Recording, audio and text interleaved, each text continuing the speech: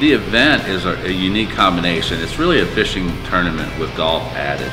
So some of the amateurs and some of the fishing professionals are golfers as well, but to even the field out when it comes to the golf portion of the event, we add to each team a local area PGA professional to help balance out the field as far as the golf goes. I want to welcome everybody. Thanks so much for coming. We're going to try and breeze through this as quick as we can. We've got a tremendous crew of anglers from all over the country. This is a great, I want to call it an adventure, because you got so many bass fishermen here that love to fish and can catch them, but they're not very good at golfing, and I'm one of them. $100, $1,200, $1,500, $1,750. $2,000. It's in the mail. Who are you going to take, John? Casey Scanlon, come on up here, buddy.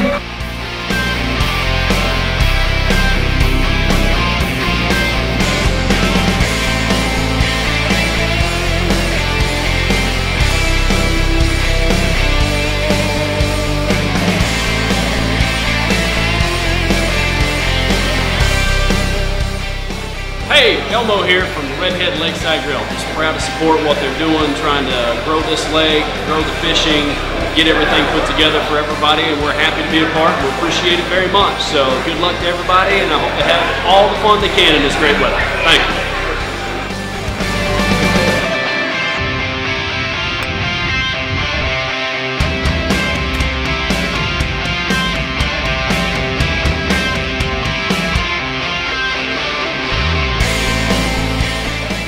Day 3, 2016 Missouri Invitational. Man, it's fixing to go down.